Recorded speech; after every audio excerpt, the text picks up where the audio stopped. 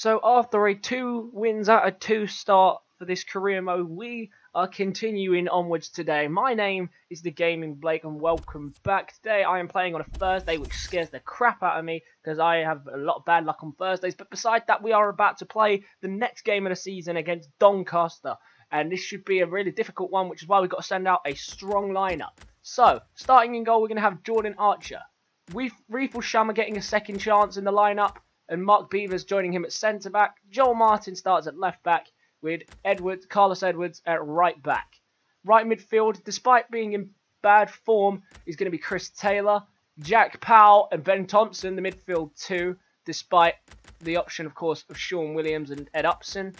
Shane Ferguson gets his usual spot at left midfield, and starting up front, a lot of competition up front right now between Gregory Morrison and Naki Wells, considering they all scored to begin with. I've decided to go with Wells and Morrison because, to be honest, Morrison has too good of a start not to appear in this first game today. We're playing 3 games this episode, so the highlights might be shorter, they might be longer, depending on how interesting or non-interesting the game is. But we're going to jump into this first game against Doncaster, and let's see how this game gets on.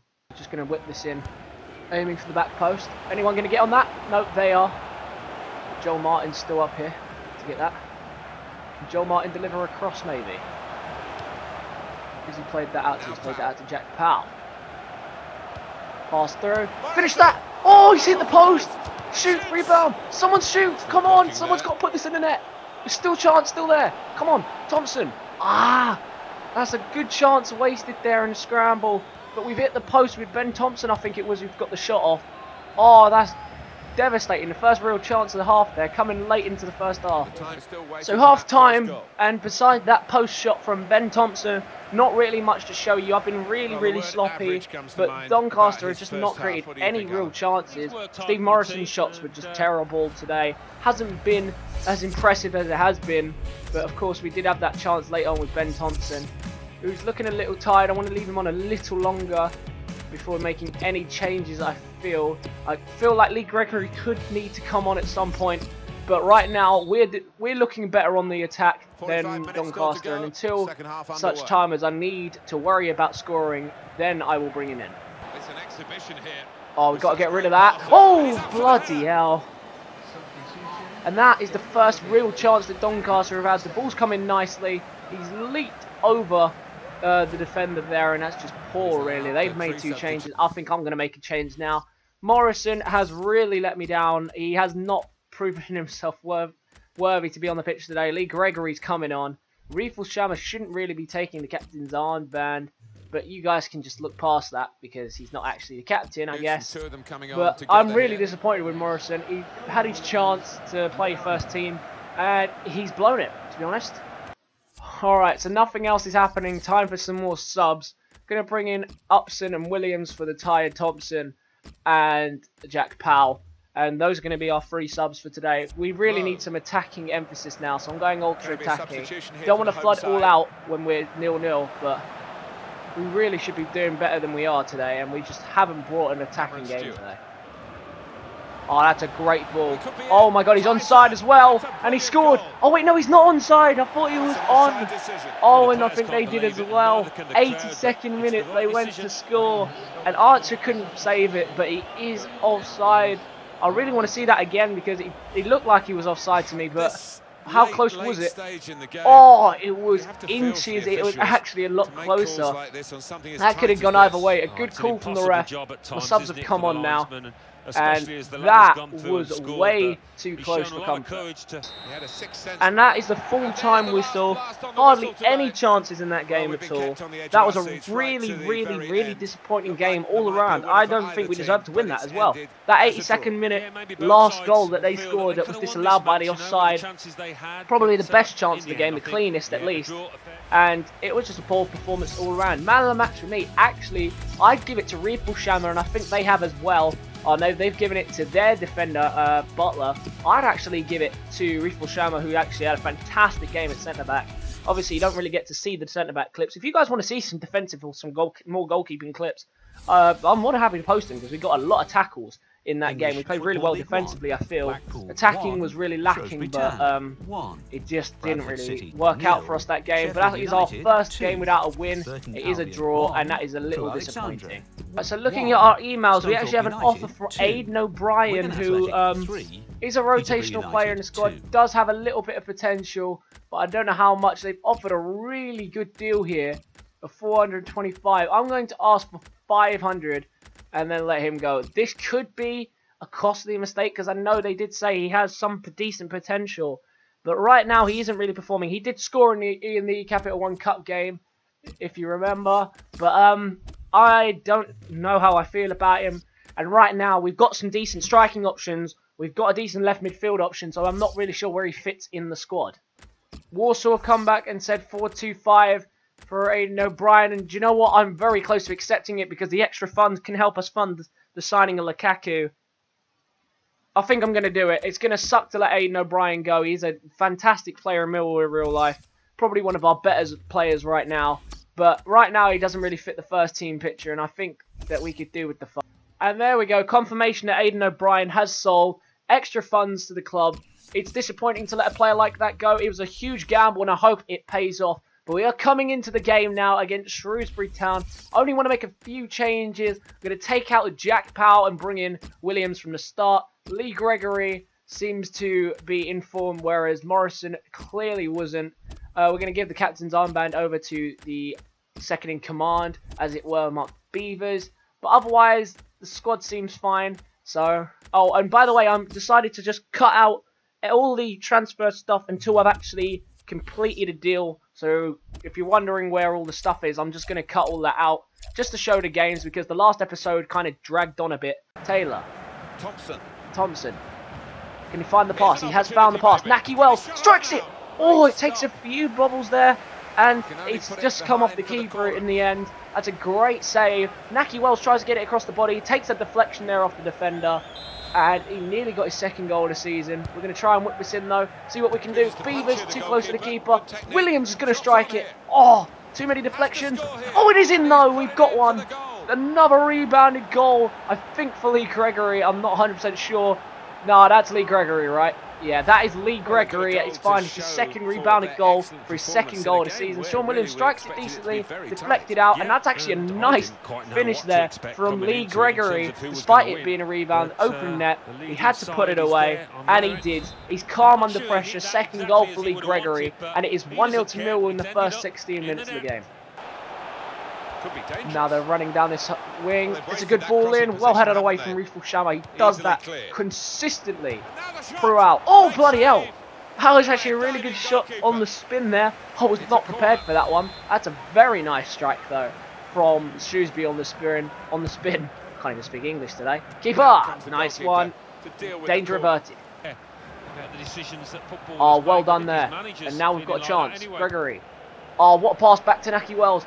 Touches it down, cuts inside, has a go. What a finish from Naki Wells! His second goal for the club in 3 appearances, and he goes to celebrate with the rest of the bench. A fantastic finish there from Naki Wells. How he's managed to get that much spin on the finesse, I have no idea, but it was worth a strike. And a great goal, and the assist goes to Lee Gregory, I feel. That's a great pass. Look at this. Great pass from Lee Gregory. He cuts inside, and what a finish from Naki Wells. His second goal in 3 appearances for the club, and that's a really good start for Naki Wells. Some people were questioning his signing. I know a few of my friends were saying I should have gone harder on Adam Armstrong, but it proved to be worth it in the end. Naki Wells has got his second goal for the club, and let's hope this goal-scoring form he's acquired can continue for the rest of the season. A decent pass. Naki Wells has done well to shimmy it. Now can start a run. He has options. He finds an option in Williams. That's nice. Oyedema has the speed to run inside. Low and hard cross, and it's in. It's an own goal. What a strike though from the own goal. It's Zach Whitbread, who, wow, I'm stunned. Oyedema's obviously celebrating it, but what on earth? What a strike! He absolutely, he even chips it. Look at the way he kicks it. He absolutely chips it past his keeper. That's a fantastic strike. Oyedema putting the cross in low and hard, so I guess he technically gets the assist, I guess. I don't know if he'll go down as an assist for that, but do you know what? He definitely full-powered that at the keeper, and what a finish for 3-0. It's a comprehensive So win that by is 3 full goals to nil. That's the time, final and whistle. what a huge victory here for Millwall. Really, Alan. An own Win goal and in, keep a clean late sheet. in the I think that'll second be half the pleasing produced us aspect a of it, really as well good as the result 3 here. points, the It's going to be clean hard to sheet, call man of the match particularly the because keeper. I'd either give it to the Delighted with 2 that. centre-backs or I would give it to Lee Gregory. Naki Wells had a nice game, I think he but was of course he could have best done better performer in with, a good I team feel today. he doesn't really Good have many shots performance in a from game, him, but he played and, well. I I'd think that personally was give it to probably Lee the difference Gregory for between a the goal two and an teams. assist. He played fantastically well all game, but in shock contrast to the Doncaster game, we played fantastically throughout the game. Man of the match, let's have a look who it's going to go to. I think it's going to Lee Gregory. No, they've given it to Jordan Archer, who didn't really have any saves. I don't know why there's 6 saves. I guess they were mainly crosses. But Jordan Archer gets man of the match, so I guess I'll just give it to him. In fourth, Okay, we have finally, after long negotiations, reached an agreement with Jordan Lukaku, and of course, we don't have the money for it, but I think we do, so I'm just going to quickly stall, just go over to transfer allocations, but I'm telling you, it was a lot of money, and we had to risk Aidan O'Brien's departure to acquire a man of this kind of ability, but I'll tell you, it is worth every penny. Oh, we don't have enough. No, we don't have enough to sign him. The wages just doesn't work out. We don't have the budget to complete this purchase. Oh no, he's going to be a really good deal. We need to see if we can make that happen. We'll have to see if any offers come in for some players. We might have to let people go. Alright, it is cup football time in the final game of the episode. We're playing against Gillingham. This is the lineup I'm going with. Forward starts in goal. He had a very good, had a very good first cup appearance there, saving us towards the end, if you remember correctly, in that 3-2 game. Byron Webster and Tony Craig complete our centre-back partnership. Webster will be given the captain's armband. No, he won't, because I've just realised who else is on the pitch. Right back, Marlon Romeo, no surprise there, trying to get him some more minutes. And Ches Main starts at left back to give Joel Martin a rest. Left midfield, Ed Upson. Hasn't been playing that many minutes because he's battling a lot with other positions, but he is playing. Ben Thompson, who I think has played the most for us of anyone in the team, starts with Jack Powell in the middle of the park. Fred Oyedema, after a fantastic game, coming off the bench to Shrewsbury, deserves his starting game, and we'll see what he can do in a full game situation. And Morrison and Philpott, once again, completing the striking partnership. We're going to leave Gregory on the bench as an option, but otherwise, I'm not too fussed about this game. It's a cup game. It's going to be interesting to see if Morrison can get himself into some kind of form again, because he had a really bad game. Oh, that's really going to bug me. It's 4K short as well. But we'll see if we can make that deal happen in the late episodes, because the transfer window is coming to an end, so we'll see what happens. But for now, let's play the final game in this episode against Gillingham, a big game for Millwall. So let's hope we can produce another win and progress further in the Capital One Cup than we already have. But those two boys up front, they have got a good that's partnership, poor. a good understanding. That's really poor. And the first strike goes to them. They might have rushed this chance, I feel. Maybe a bit more time to drag it in. Nah, he was being closed down. And Ford probably would have got that as well. So that's a waste of a oh no. Oh, thank fuck for that. I hate when that happens. What a terrible touch. £1 transfer fee. Rory Donnelly. Oh no, that's a good shot. Oh, I think that's going to be a corner. No, it's a goal kick. He did enough to put him off his stride there. Oh man, that was actually decent defending considering he never got a touch. Coverage here to tell us about the West Oh Ham no, goal. this is dangerous. Once again whipping it in. Romeo's lobbed his own keeper, but he heads it away. No! He can hit it here. Shaky goalkeeping there. He really's got to command the box there forward, and that is not a good start. They've dominated us since opening 20 minutes. We really need to try and switch on the attacking play.